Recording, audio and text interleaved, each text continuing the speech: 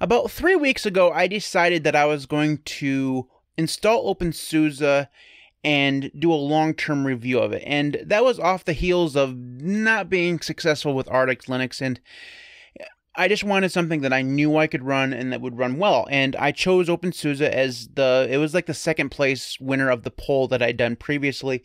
And I installed it, and I've been using it now for about 3 weeks, and I have some thoughts. So, as is usual with these long-term reviews, which is odd to say, seeing as I've only done one of them before, what you'll be seeing mostly in the background is going to be B-roll of me doing things in OpenSuse. And that's not the way I was originally planning on doing this video. I was actually going to go through and, take you through my setup of OpenSuse and talk about the stuff that I needed to talk about, but for whatever reason, I cannot get OBS to actually record anything in OpenSuse. I just can't do it. There's some kind of dependency that I'm missing, and I've looked it up, and maybe I'm the only one that's having the problem, but it's just weird. OBS will not work. So, it's the X window capture and the video camera. It won't even capture the webcam. It's very, very odd.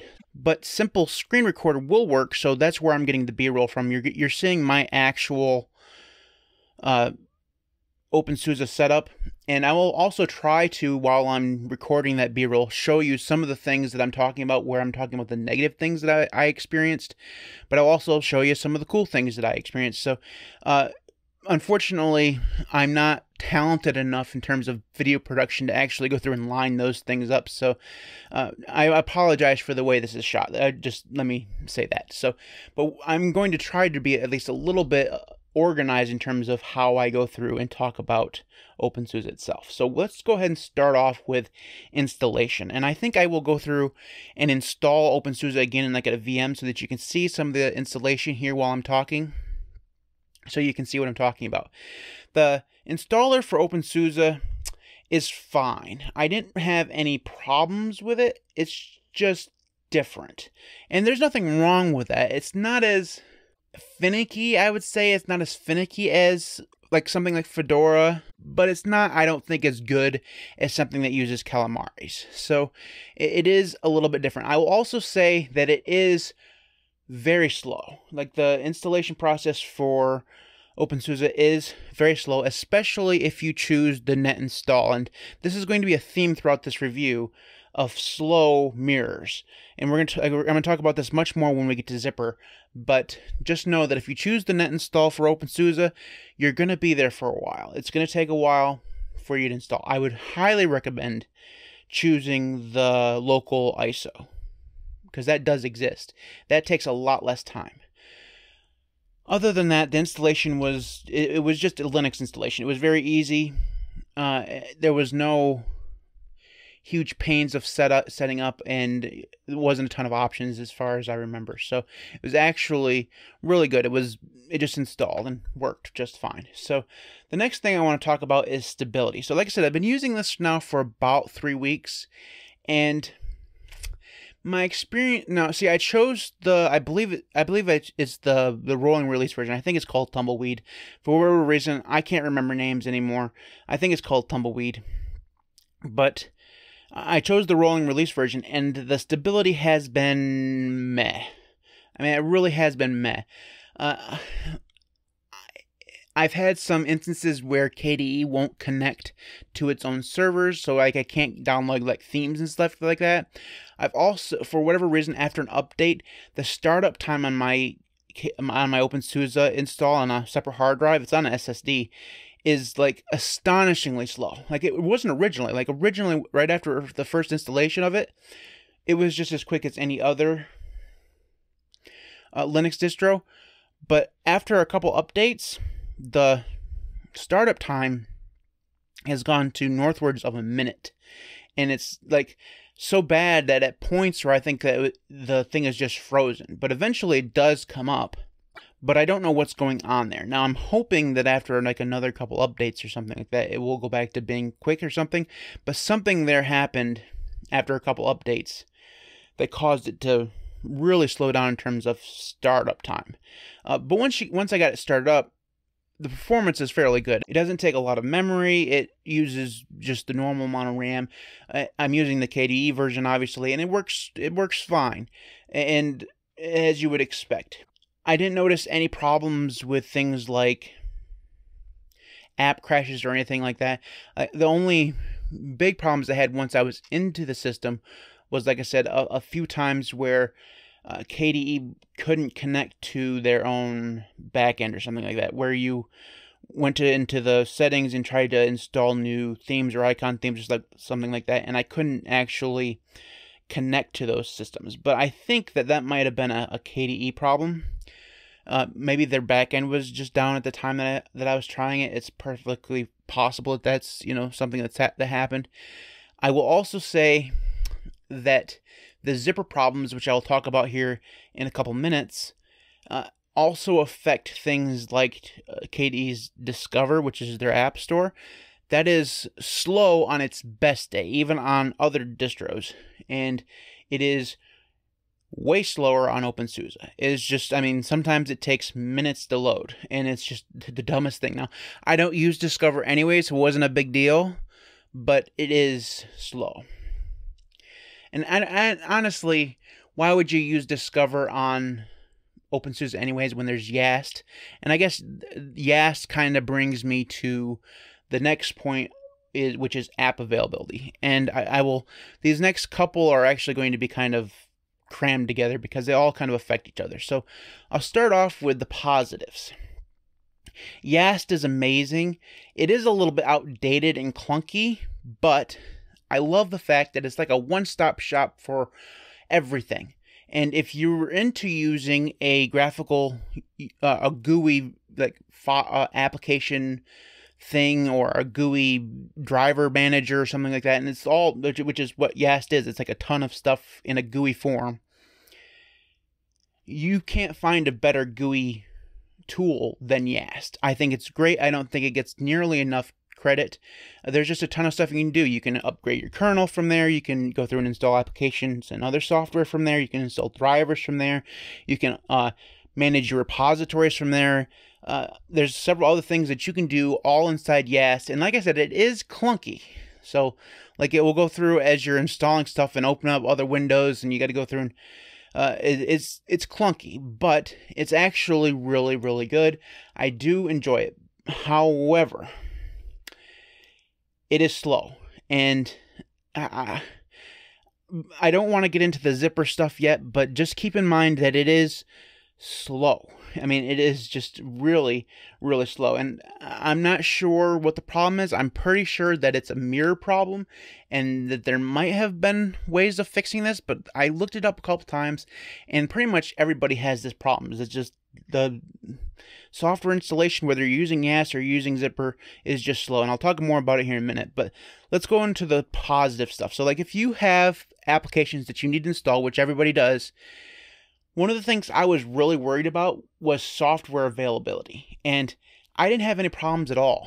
Like almost every piece of software that I needed was right in the repos. Now, that was only because during installation, I enabled all the repositories that I could, including non-free repositories, and that allowed me to go through and pretty much install every piece of software I wanted. Like the terminal, the Alacrity was there, Firefox was there. It was like everything that I needed was right in the repos, and it's good. It kind of reminds me of the Arch repos. I wouldn't say it's as good as the AUR, because it's not. Nothing will ever touch the broad software availability of the AUR. But it does have way more software, especially if you've enabled all the repos, than like something like Debian. Like Debian has a ton of software, but you're going to find a lot of stuff in Debian, at least the more esoteric stuff, that is just not there. I didn't have that problem at all on OpenSuse. So app availability is actually really good. Muy bien. So I'm going to transfer now into performance. Now, system-wide, overall, the performance was really good. Like I talked about earlier, for whatever reason, the startup time got way slow after a couple updates.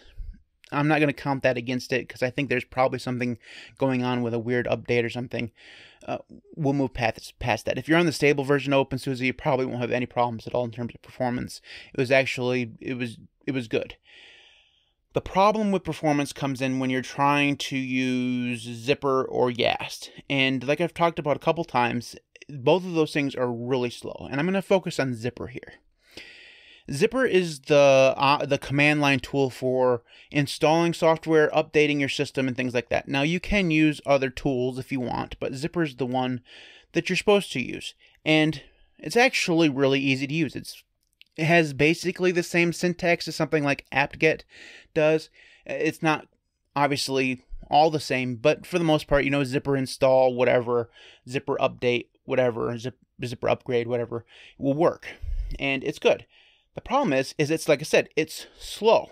And really, there's two areas where it's slow. The first time is initial connection. So when you do something like Zypper install, say, Firefox or whatever, you'll notice that your terminal just freezes. Like there's nothing, like you hit enter after you've gone through and typed in whatever you're installing, and it just stays there. There's no output whatsoever for seconds, like multiple seconds. Now, usually when that happens on any other distro, it means you typed your password in wrong. That's usually what that means. Because when you go and you're in the command line and you have to authenticate with your password and you've entered the password wrong, it takes like a quarter of a second or a little bit longer than that to actually go through and check the passwords list, and then return the error. It takes a little while. It's kind of like that, only longer. Like, it's weird. I'm hoping that somewhere along the line in this video, you've actually seen me do this. And you'll notice that right after I hit the enter key on whatever I've done, there's this lag, there's this delay. And it just hangs there. And then once it starts installing, when you're installing programs, it's not too bad. It does fairly decently in terms of installing software. Now, when you turn that into updating the system, however, it's just as slow as it is during that initial startup. Because I didn't time it, but the last time I updated the system, it took probably 10 to 15 minutes to actually update. And that was not a ton of packages that needed to be done, maybe a little bit over 100 packages that needed to be updated. And like I said, it took about 10 to 15 minutes. And I don't have the fastest internet in the world, but I have fairly decent internet, so it shouldn't be that much of a problem. I don't have any problems like that on Arch. I don't have any problems like that on Ubuntu. I've never had that problem literally on any other distro. They all work fairly decently in terms of speed. And what I think it is, and what I talked about earlier, is that there's something going on with the OpenSuse mirrors. I don't know if they don't have nearly as many mirrors as like something like Arch does, and it's completely possible.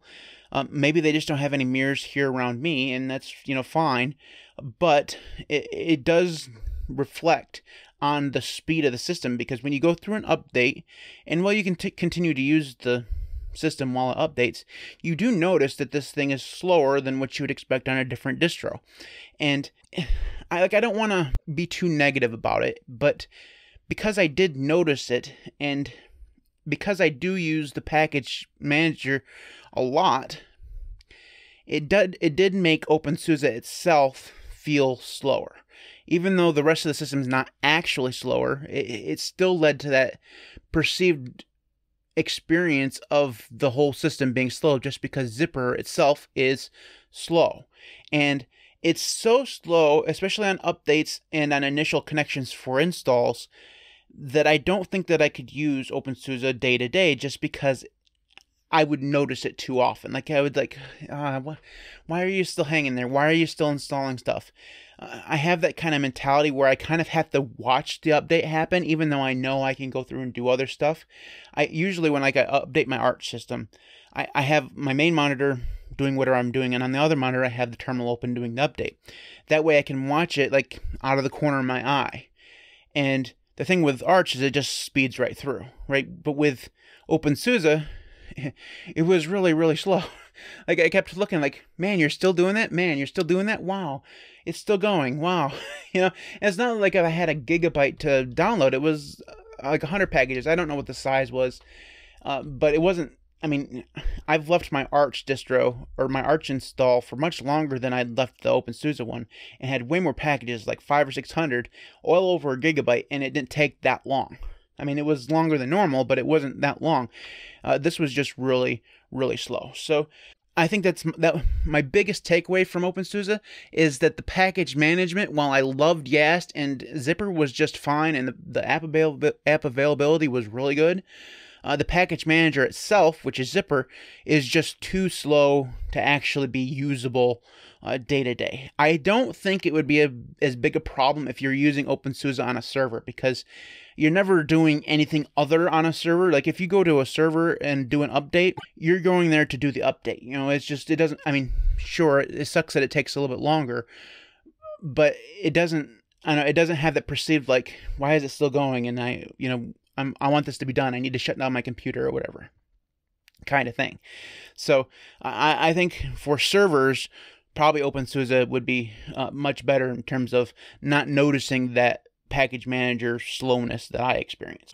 Just moving on to some general annoyances. Now, I don't actually have that many, to be honest. I talked a little bit about the whole startup time not being good after an update, and I don't think that that's a huge deal. I think it has something to do with an update.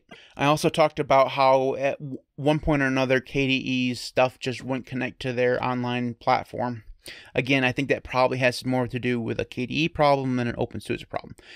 My other thing is that even though this is a rolling distribution, some of the software that's pre-installed at least is still somewhat behind. It's not as far behind as something like Debian, but some of the KDE stuff was a little bit older, at least at the time I initially installed it was a little bit older. It did get updated, so it's not a huge deal, but I did notice it. So in conclusion, I actually really liked OpenSuse. I'm happy that I tried it out. I hadn't tried it in quite a while. The last time I tried an OpenSuse-based distro was when I reviewed Gecko Linux, and I really remember enjoying it, and I really liked it. But I also remember having the same problems with Zypper that I'm having this time, in that it's slow. And I don't think that there's any fix for that. I think that that's just an OpenSuse thing, and as disappointing as that is, there's not much, like I said, that you can say about it or even do about it. Now, I did kind of answered this question earlier. Could I use OpenSuse as my daily driver? I said no earlier, and I think I'd probably stick with that. As long as there were other distributions, as long as Arch exists, I don't think that I would ever switch to OpenSuse as my daily driver.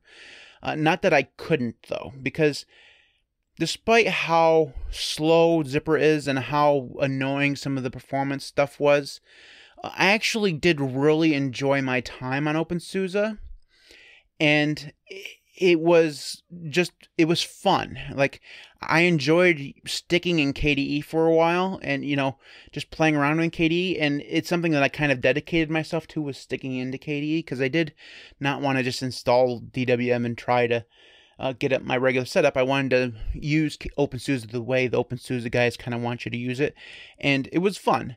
I also enjoyed a lot of the other stuff that, I loved Yast. I think Yast is great. I think Zypper is great. I just wish they were faster. And so if Arch disappeared, I think OpenSuse may be like my second favorite distro. But it has flaws that I don't think that would allow me to be completely happy with it. Mostly the performance stuff that I talked about with Zypper. So I'm not switching to this. This is probably not going to be, probably will not remain installed on my computer. But I did enjoy my time with it. I'm glad I checked it out, and I will definitely check out OpenSuse again in the future. Hopefully the Zypper thing gets fixed over time, but I don't probably think it will. Unfortunately, I think that has more to do with infrastructure than it does with actual, like, software that they can roll out to fix. So those are my thoughts on OpenSuse. I probably could have talked a lot more about this if I had actually been able to show you this stuff directly. Like I said, that OBS problem is just stupid. I'm not blaming OpenSuse for that. I think that there's just a missing dependency somewhere, and I couldn't find out what it was. So I apologize again for the way this video was shot. I hope that I did an okay job with the B-roll. I'm not really used to shooting B-roll, so but still, I'll try to do better in the future. If you have an idea for my next long-term review, leave that in the comments below. You can follow me on Twitter at @LinuxCast. Before I go, I'd like to take a moment to thank my current patrons: Devon, Chris, EastCoastWeb, Gentoo is fun too, Patrick L, Marcus, Maeglin, Jackson, Knife and Tools, Steve A, Mitchell, ArchSinner, Marek, Camp, Joshua Lee, JDawg, and the BSDs rock. Thanks everybody for watching. I'll see you next time.